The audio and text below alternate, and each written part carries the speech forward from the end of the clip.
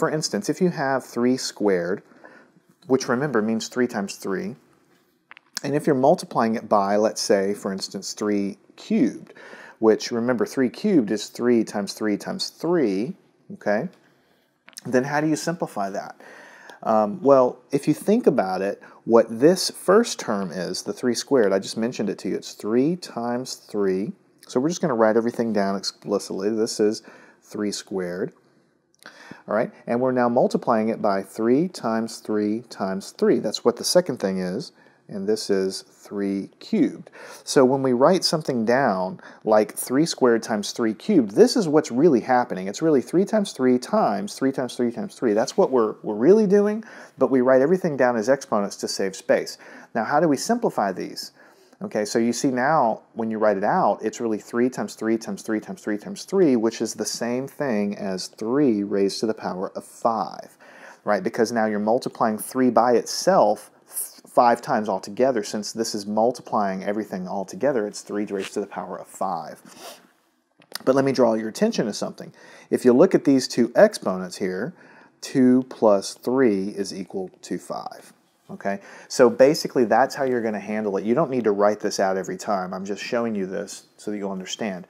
Really, the way it works is when you're multiplying something with an exponent times something else with an exponent, if the bases, the bottom numbers are the same, which is what we're doing here, then you just add the exponents together. So 3 raised to the power of 5.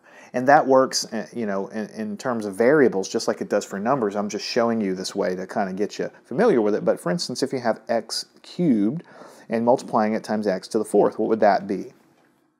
Okay.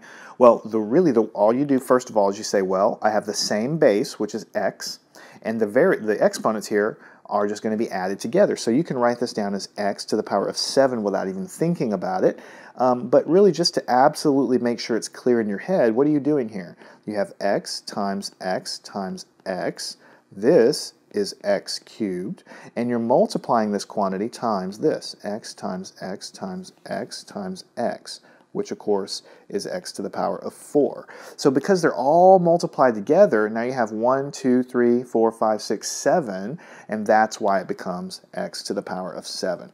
It's very important, though, that in order to add these exponents together, the base, which is the thing that's being raised to the exponent, they have to match exactly. The variable has to be the same in order for you to add these exponents. Basically, you can consider the bases have to be equivalent in order to do that.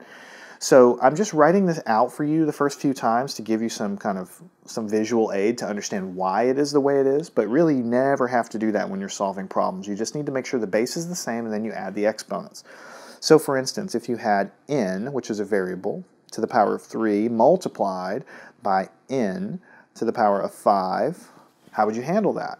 Well, you first check that the bases are the same, n is the same as n, and then you can just follow the rule, which means you add the exponents. So it's n raised to the power of 8. And that's the final answer for that. So you might see something in your book, like you might see a rule for, you know, when you multiply things with exponents, you might see something like a to the m power times a to the n power is equal to the a m plus n. A lot of students, you know, look at this and they don't know what to make of it. They don't understand it. But really, that's all it's saying is that the bases have to match. That's why a is the same, so the base remains the same. And then you take these two exponents and you add them together. That's all you're doing. All right, so let's shift this up. We'll just do a couple quick examples, and then we'll conclude this section and go on to the next one and do some more practice. If you have x to the power of 3 times x, sorry about that x there, let's erase that, x to the power of 4 times x squared to the power of 2, the same thing works if you're multiplying more than two things together. This times this times this is x cubed, x to the 4th x squared. It's the same base, and so all we can do is, or all we need to do is add those exponents together. So it's x to the 7 plus 2 is 9, x to the 9. You just add everything together. All right, similarly, check this out. What if you have 2x squared and you're multiplying it by 5x squared? All right, so now it's different because you have numbers in front. Now when you have numbers in front and you're multiplying them, you can always multiply the numbers together. So 2 times 5 is 10. So you just write the 10 down, and then you look at the exponents that you're multiplying together. The bases are the same, so I'm able and allowed to add the exponents together. So it's 10 times x to the 4th power. That is the final answer. Okay? And we'll just do another final one here. What if you had 3 times t times 4 times t? How would you handle that? Again, you're multiplying two terms together. You have numbers, so 3 times 4, you can always do that multiplication, which is 12. And then you have a t to the 1st power and another t to the 1st power. Remember, when we have a 1st power, we don't write the 1. It's just always known that there's a 1 up there.